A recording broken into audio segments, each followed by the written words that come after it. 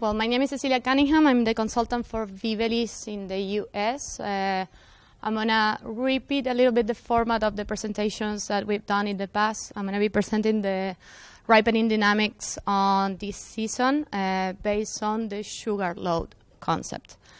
So just a quick reminder on what is the very active sugar load. It's basically the evolution in time of the amount of sugar that we have in the berries.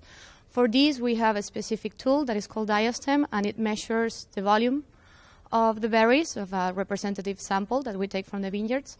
And also we measure color for wide varieties. But basically what we're more focused on is the volume. Crossing this value of volume, we, with the Brix, or the sugar concentration in grams per liter, we get the exact amount of sugar per berry. And this for us is a physiological parameter that indicates a lot of, gives us a lot of information about the balance of the plants and the overall march of the harvest. We start measuring right after veraison.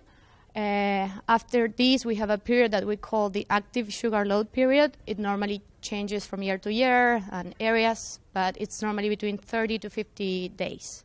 After this kind of month, almost 2 months of load, the plant really stops synthesizing sugar, as you know, and any variation that we see in the Brix is going to be due to a loss in volume and a concentration in this volume that will increase the Brix.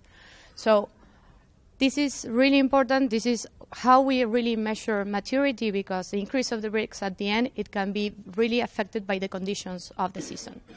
And at this point of end of sugar load is actually when the plant starts ripening, when we see all the other parameters, physiological parameters, and the synthesis of precursors, all the polyphenols developing after this. So this end of sugar loading is key, and in the meantime, we get a lot of information from these curves. We get, based on the duration of this phase, we can get a good idea of how the year is developing. If we have heat waves like we experienced in the past, we will have a shorter load. We will have less times of synthesis, so we will reach probably lower Brix at the end. The date, like I said before, at the end of the sugar load, it will be the beginning of the ripening phase, and a really good parameter in terms of how we can predict how certain aromatic windows, when they will happen. In terms of the speed of synthesis, we can get really good information if the plant is suffering any imbalancement, if the yield is really not in a good level, if we have too many bunches, if we have a lot of vigor. We will be able to see this in terms of synthesis and the speed of it. For us, the amount of sugar at the end of the sugar load, it's an important parameter because it's an indicator of quality. We know that it's connected to a lot of other components that Scott is going to present later, but the sugar can give us, in an easy, fast way, a good idea if we will reach a certain potential or not. And connected to this, we have the Brix at the end of the sugar load. That's for sure is connected to the amount of sugar per berry, but sometimes it can differ if we have dilution effects and we have bigger berries. So just some references, so you have some numbers. For the last 5 years in California, we have these numbers that are representative for each variety. So Cabernet Sauvignon, as you can see, it reaches sometimes, in average, 190 milligrams of sugar per berry. And it's not as good as a loader as Pinot and Chardonnay. The speed, that really is a parameter that changes a lot from year to year, so it's good to have a reference.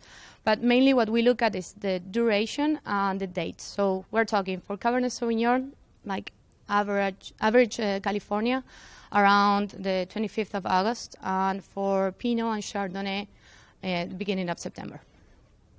And the Brix are always in between 21, 22, so we consider them good Brix at the end. And so this year, luckily, we had an amazing year. And in terms of load, we have beautiful curves. We didn't see what we were experiencing especially in what we saw in 15, 16, with these heat waves hitting us and really affecting the synthesis, we had the most steady and nice season that I've seen, at least since I'm here.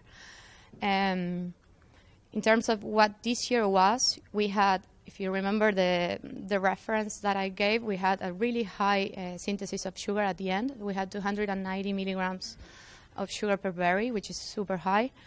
The bricks were really high too, and the speed was high. Well, everything was good. And what's interesting is that we have around 52 days of load of photosynthesis, so really long season, preparing the grapes for the ripening phase.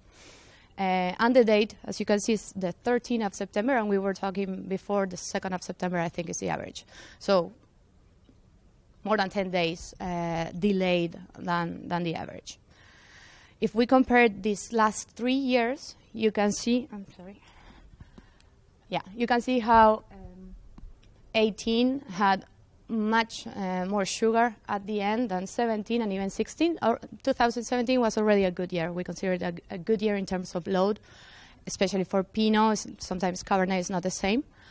We had 52 days compared with 37, 38 days, so very, very long, and really good breaks at the end. So this would say, in our parameters and with the models that we manage, that we will have a really good harvest in terms of aromatic profile and quality of the wines at the end.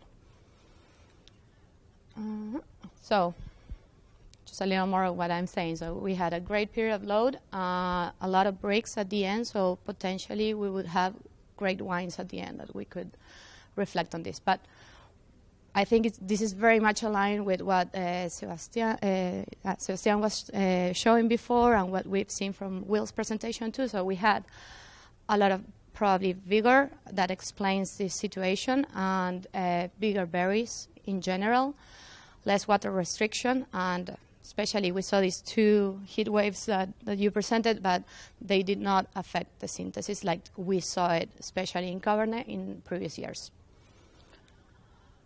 For the berry evolution, which is also interesting because it will tell us how is the evolution and the maturity phase when we're reaching the end of harvest and we're reaching the picking time, we saw a very steady volume. Again, normally with the volume curves, you see this belt kind of a curve. You know, we reach a maximum and then it decreases, it loses volume. In this case, it was super stable. It stayed stable until the very end with, of course, some variations. But compared to the previous years, you know, so you have the blue bar is the maximum volume reach, and the orange bar is the minimum at the end. Normally, this last analysis is very close to harvest, so we consider that as the final volume. If you see 18 compared to 17 and 16, the loss of volume was really low. 5%, this is really, really, really low. Normally, a normal loss of volume is around 10%. And in this case, we were under that number. So stable volume, bigger berries. And again, this is connected to the conditions that we were seeing. Probably this lack of stress in early stages, they favor the set and also the development of bigger berries. And the longer sugar load probably helped with this, so we didn't have these like aggressive events happening that really impact on the berries. Just a quick reference on Cabernet Sauvignon, because the question when we were talking with Thibaut was like, okay, yeah, that's Pinot. Normally Pinot has smooth curves and it's a little more stable.